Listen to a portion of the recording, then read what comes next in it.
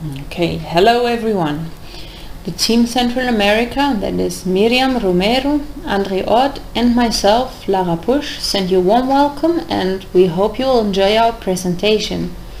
Sorry again for not being able to present on the final session. I will now talk about options and pathways for stakeholder engagement in the palm oil sector in the district of Chiris-Puriscal in Costa Rica. Let's start with our case. We're talking about the southern central region in Costa Rica, right where the coastal tropical region changes into a more hilly mountain kind of area. The climate is humid and hot, so it's ideal for oil palm cultivation. In the region, we can say that oil palms are a relatively new crop since they have been established in the year 2000, which is quite recently, especially in comparison to other regions in Costa Rica which started planting oil palms in the 1940s and onwards. In the beginning it was a small project, taking off with a few smallholders planting about 60 hectares, which is very little in comparison to the more than 50,000 hectares planted in Costa Rica. However, high international prices and also the expansion strategies of bigger companies that buy and process the palm fruits have raised interest in the crop, resulting in a very rapid expansion of the palm oil crop in Chiris. From 2007 till today, the 60 hectares have increased to almost 900. Since much of the land was actually used for cattle farming before, its conversion to palm plantations can be seen from a positive angle. However, we need to consider some issues. Many current smallholders are new to the crop. They do not possess any knowledge how to properly manage their cultivation with best practice, and many of them lack a proper soil analysis, and they also located their plantations in areas with high inclination. This usually requires terrace building and a special attention to drainage and erosion prevention. But not all of them, or better say many of them, lack these. In combination with a very basic knowledge about the crop among many smallholders, also the international palm oil price dropped after most investments were made. So today many farmers face low productivity in combination with low economic returns. But in need for this economic return, several deforestation activities have been observed in the area, and the need to create a project to help out has become very evident. On the next slide you see a map of Costa Rica to get a little further idea where we are located. But more important, to get to know our stakeholders, you see an interest-influence matrix with our main stakeholders. We see the smallholders on the left, printed in red. As landowners, they have a high power to implement change. However, they seem not to be very interested because they fear that investments have to be made when they hear someone talking about conservation and environmental projects. Some of them are organized in small cooperatives, others operate independently. On the right, we see two governmental institutions, MAC, the Ministry of Agriculture and Livestock, and SINAC, the National System for Protected Areas, which is also monitoring forest areas in general. They represent entities which have regulative function and also an interest in sustainable land management and conservation projects. Palmatica and Cope Agropal represent the two big companies buying the production from the smallholders, and therefore they are quite important. Also, they represent the main drivers for the former expansion.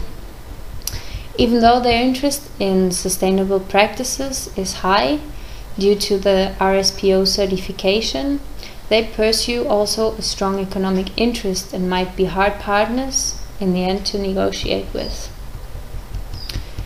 Another body identified is CANAPALMA, the National Association of Palm Oil Producers.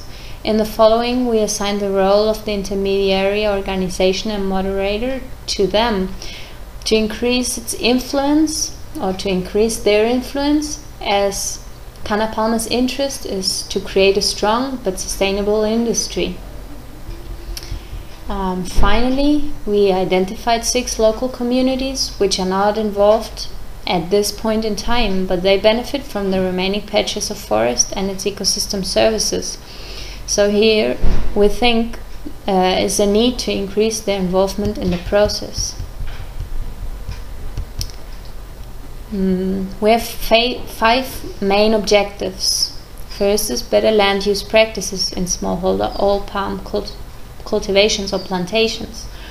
Also, we want to achieve a reduced dependency of them from the oil palm crop via alternative livelihood scenarios, and conservation of forest areas within the existing oil palm plantations.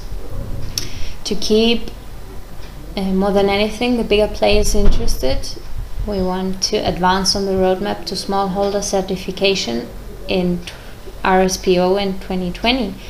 And as palm oils or oil palms are a crop that lasts not only 2, 3 or 5 years, but 20 to 30 and even more, it would be very useful to create a professional network for future projects and work continuously on the issues.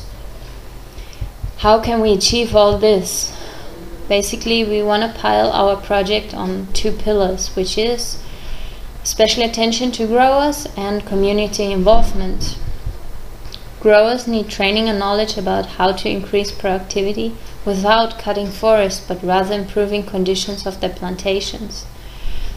The content of communication needs to be closely related to their problems to make sure that they maintain their interest, and also to make sure that a certain environment of trust can be established to generate also the trust that with professional knowledge the goals of the smallholders can be combined with protection of the land they operate on.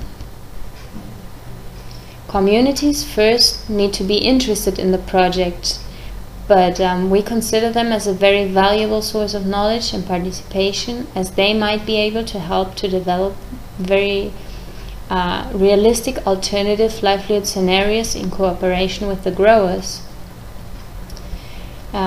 Above you see all the activities we planned to do or to carry out in order to achieve the goals of these 2 pillars. Conclusively, one could say we want to improve, on the one hand, agricultural practices and thus increase productivity, but not only leave it to that, but also, on the other hand, establish alternative options to achieve our second objective, the reduced dependency from the crop. Finally, I would like to stress another approach we found quite useful to set rules for communication and measurement also.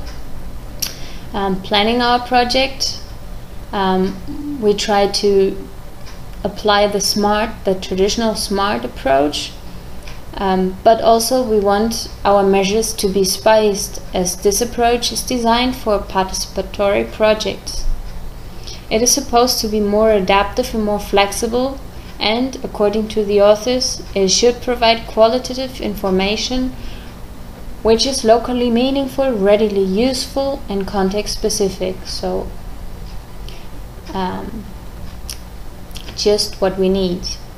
Thank you for your attention.